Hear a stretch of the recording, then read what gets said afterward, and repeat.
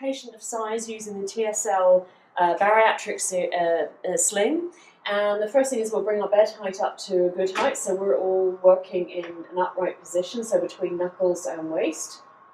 And I'm just going to take the elastic straps off the corner here, the side that we're going to attach to the hanger bar. And while Kyle's going to grab the lift, the hanger bar here, and you've noticed that we've got at least 3 people. So this would be at least 3 people with a patient of size. And we're going to keep the side rail up on the other side for safety. And we're going to hook the 2 loops underneath the heavy part of the patient, which is the torso, on the shortest loop. And we've got our wedges ready to place. I'm just going to gently tip the patient.